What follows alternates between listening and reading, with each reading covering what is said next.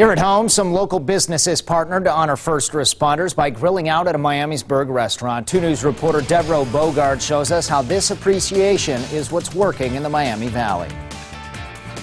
It's been 16 years that this honor luncheon has been going on, and the sponsor says it's just as important over a decade later to show those first responders appreciation. The sizzle of the grill at Ron's Pizza took on a different role today. Hamburgers and hot dogs were served instead, showing first responders Miamisburg's appreciation for all they do. I'm not surprised at all by the generosity of our business community. And these guys, they're fixtures here in the community.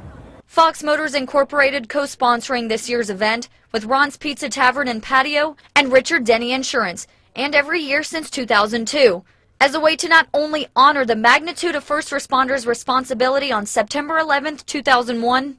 America was really hit in the heart, and you got to have a heart to give back and make people appreciate and remember. That's the biggest key. They need to remember. That was a tragic event, but it really means a lot to all the detectives, the road patrol officers, and all the people here at the city of Miamisburg and law enforcement in general.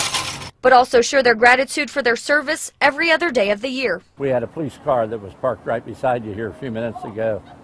Policeman came out with a half-eaten sandwich. He's on a call.